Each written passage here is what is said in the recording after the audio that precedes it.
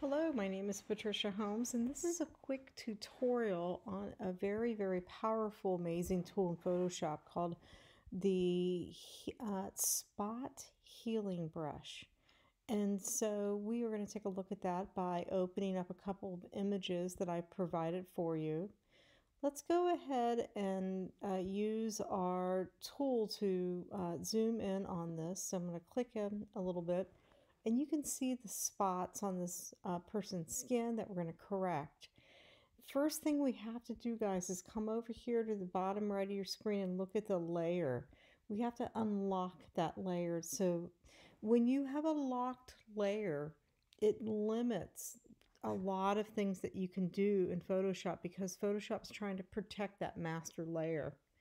So we can do a couple things. You can right click it and you can choose duplicate, and that keeps the master layer. Or I'm going to hit Control Z and back up. Or you can just double click the layer and choose OK, and that unlocks it. So come over here to the left side of the screen and look at our toolbar. We have the Spot Healing Brush.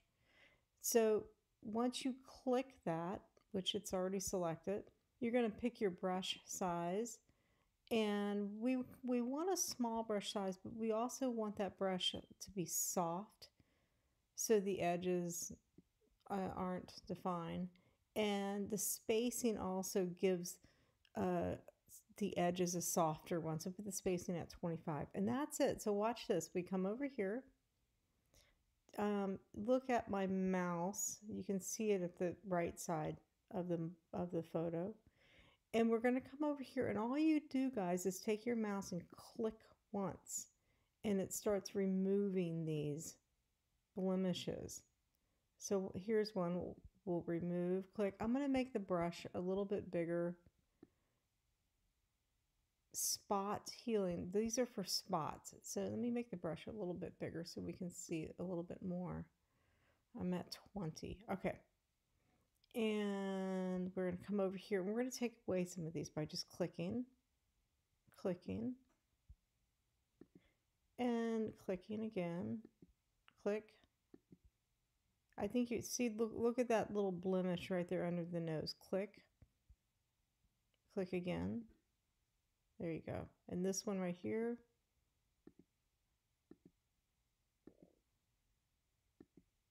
Okay, I think you have the idea on this one. You can clean this photo up a little bit more.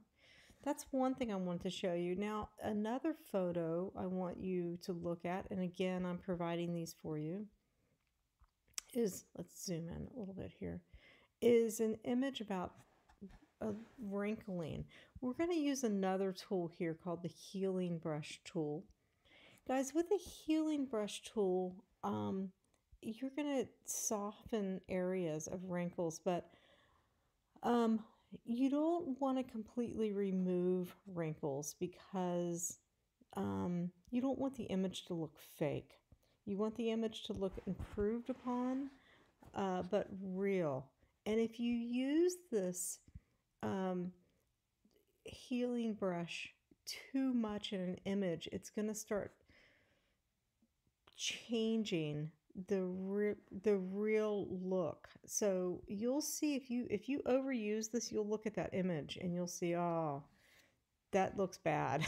So remember, less is more with this particular tool. So let's go ahead and unlock it.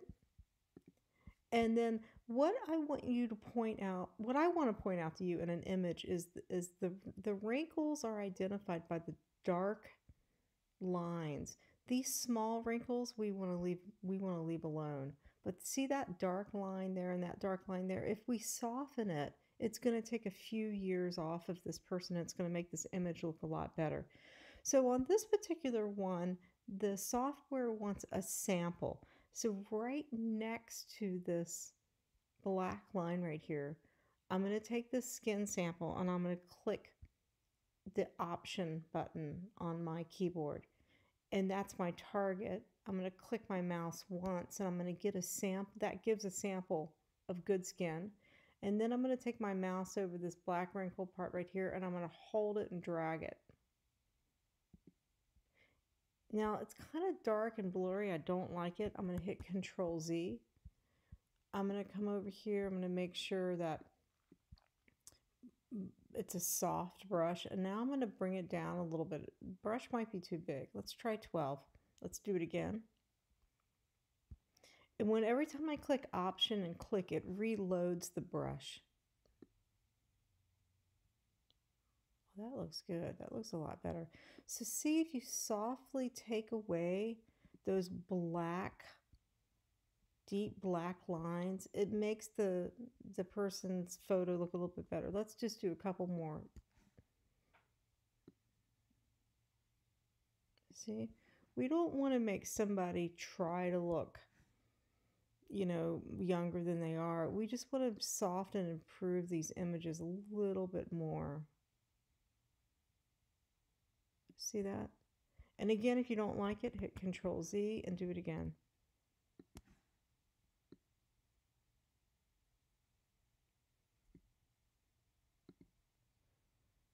And then you could do a few more. Let's zoom in. That's actually looking pretty good. I'm going to just stop here. We're going to back out of this zoom. So see, now if you look at the picture not completely zoomed in, the look of this image looks much better. It's improved a little bit. So one of the things I keep emphasizing, and you might have to just experiment with it to see what I mean, is you can over process this and not make it look very good. So we don't want to see any effects of our altering on here. We want it to look as natural as possible. Okay, that's going to be your assignment, editing these two images. Thank you for listening.